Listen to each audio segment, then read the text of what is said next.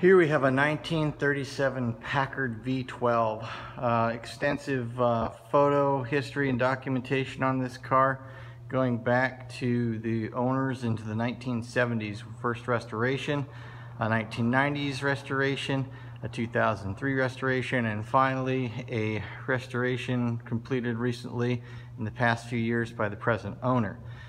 This vehicle is in meticulous condition.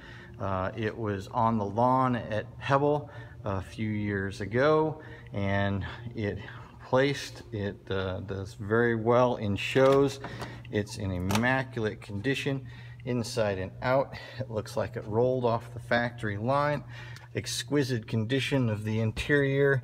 The wood, the grain in the leather is in amazing condition inside and out. The paint has been meticulously restored, including detailed pinstriping and champagne color, the white walls, the chrome. This thing is an amazing vehicle. Notice the coating on the engine. It's been ceramic coated and it is in fine detail condition. It's been driven from Seattle to California, Pebble Beach, and is in fine condition for long drives and super reliable. It has had a modification to the transmission with an electric overdrive where it will maintain good freeway speeds and excellent on the drivetrain.